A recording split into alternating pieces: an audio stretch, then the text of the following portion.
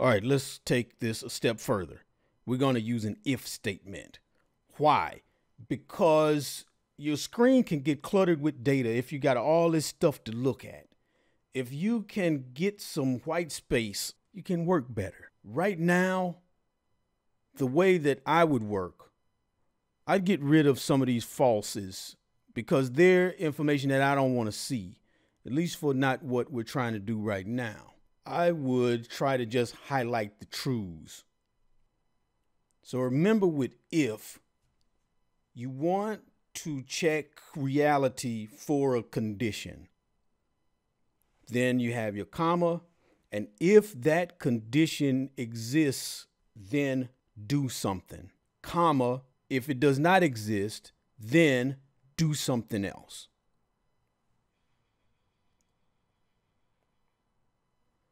Let's take this formula and just wrap it in an if, because we have our trues and falses. If, open parentheses, and that's our first scenario. Then, comma, what to do. Let's put in quotation marks a capital T, comma, and if it's false, then double quotes because we want to leave the thing empty. Close parentheses. Look at that. Look at that. Blank because that condition was false. Double click. Look at that. These are the trues.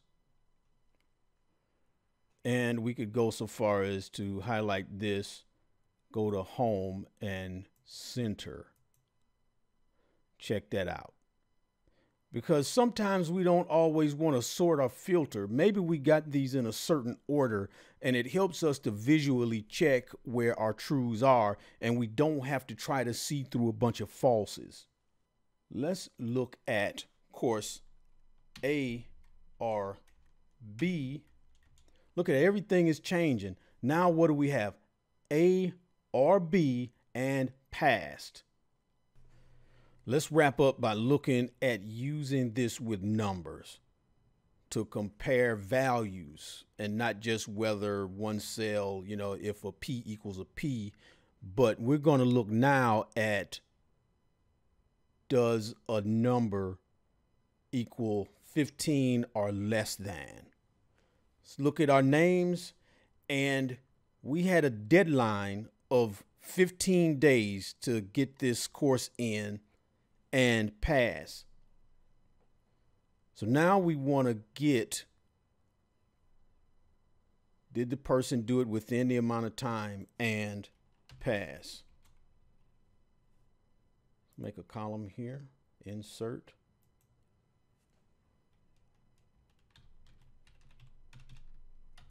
Success.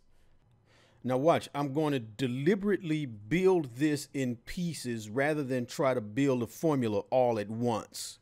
We're going to do the and then we're going to surround it in an if. Equals and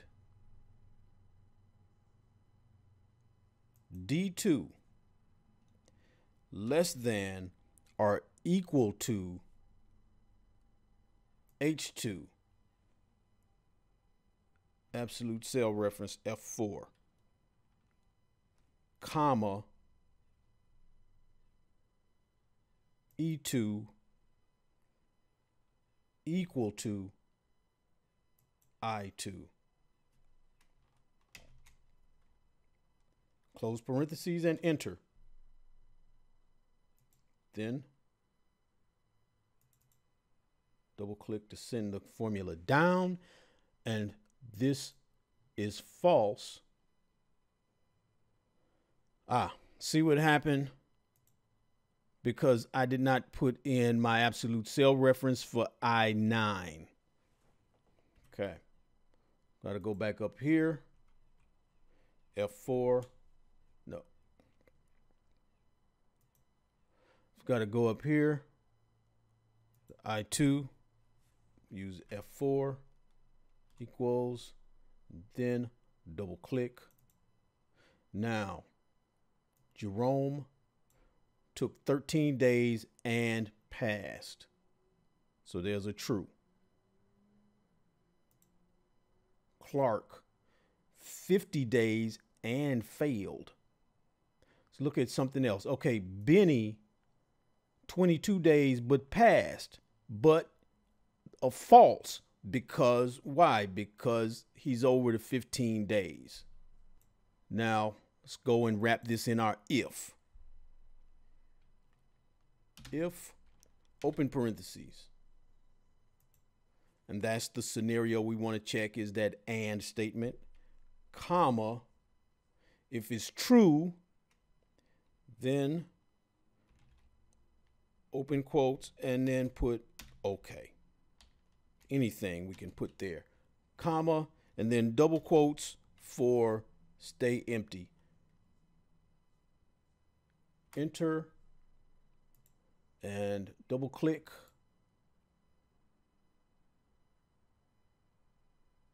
Nice. So now what if we said 10 days? Oh, a lot of people fall out. So let's go back and go to undo. Goes back to 15 and we have okay. And we could sort, go to data. I sorted largest to smallest in order to get the okays above the blanks. Now here are the people who are in good shape. And you can be in good shape if you learn to use if, and or in various combinations. You can do anything you want just about. Other functions like VLOOKUP will help, count A, lots of other formulas will help. But if you're a beginner and you can use the if, and or, and you can sort and filter, you're going to be in pretty good shape. C2 equals G2 and D2